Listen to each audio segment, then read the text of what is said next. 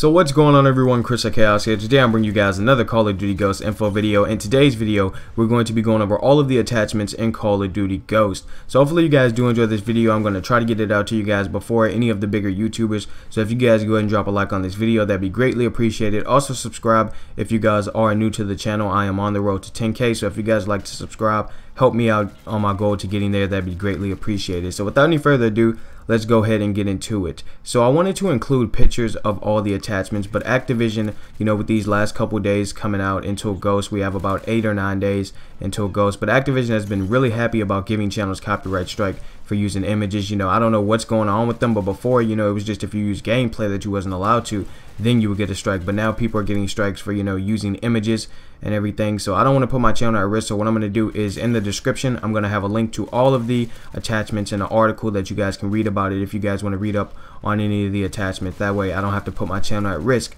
So let's go ahead and get into them. The first attachment we have is the ACOG scope. You guys should know this attachment. It's been in Call of Duty since COD 4. Wasn't really a big fan of this. I really didn't use it that much. The only time I used it was in Modern Warfare 3 whenever I had to level up a gun and I really didn't have a choice in the matter, or you know, if I picked it up then I use it. But other than that, you know, just willingly putting that on my gun, I wouldn't do that. I really hated the scope. It was really ugly, and it was really blocky and stuff. I really feel like it really hindered my aim. But you know, some people out there loved it, so more power to you. And then the second attachment we have is a Kimbo. You guys already know what a Kimbo is, and I don't think I need to go into depth with this. You can basically dual wield, and I think this is only going to be for secondaries. I don't think you're going to be able to dual wield SMGs like you could in MW2. Because, I mean, could you imagine someone running around with like a Kimbo MTAR X's? That'd be ridiculous. But I think that's only going to be for the secondaries. I don't see them, you know, putting that in for the SMGs, like I said. The third attachment we have is armor piercing. So this is pretty much just like FMJ from previous Call of Duties. What this allows you to do is allows you to do extra damage to Juggernaut armor and ballistic vest. So this is something that Modern Warfare 3 really needed. Would have stopped a lot of this support. So pretty much if I run into a support party, I'm gonna have one of these classes, you know, down, set, ready, you know, just put on a gun with armor piercing rounds, and that means you can pretty much cut through people using ballistic vests and Juggernaut armor. So I'm really happy that they're doing that. You know, they're taking a step towards, you know, countering support and everything with, you know, YouTubers running all of that. So the next attachment we have is the ballistic CPU. You guys already know about this. It was in Black Ops 2. I'm pretty sure it's going to do the same thing, reduce auto sway on your sniper rifles. And then the next attachment we have is the burst fire. You guys know this from Black Ops 2. It allows you to change the mode of your weapon. Let's say for a 3-round burst, you could change it to full auto, and for a full auto, you could change it to 3-round burst. I didn't really use this attachment that much. I know when I did play a lot of league competitive scrims and stuff, I did rock the AN-94 with select fire. It was a really beast gun, but I don't really see myself using it too much in this game. It all depends on how good it is. And then the next attachment we have is the compensator. So this was actually an attachment that was meant to be in World at War, but it was cut out of the game. So pretty much what this is, it is just like a bipod type thing. You put it on your gun and it reduces recoil. They haven't really given any more information about this. All it says is that it reduces recoil, and it's sort of like a bipod. Just looking at it, you guys can look at it and let me know what you guys think. And then we have extended mags. You guys already know what extended mags is. Gives you more ammo in the clip for your gun. I use this on a lot of weapons, especially the ACR. I really love rocking that. And then the SCAR and everything, I love rocking extended mags on that. And we also have the grenade launcher. You guys already know about this. If you play Modern Warfare 2, then you already know about the Pro Pipe. And then the next attachment we have is the grip. Don't really have to go into depth with this. You guys already know this. We have the holographic sight. You guys already know this. Pretty much, I didn't rock that. I don't know. I rocked it on some weapons. I tried it out occasionally on like the ACR. It was pretty good. We have the hybrid scope from MW3. It is a variable zoom, and it's like an ACOG. You guys already know what this is. It's like a ACOG and like a red dot sight, both combined into one. And then we have the muzzle brake, and which is basically, if you guys have played Battlefield 4, you guys should already know what the muzzle brake is.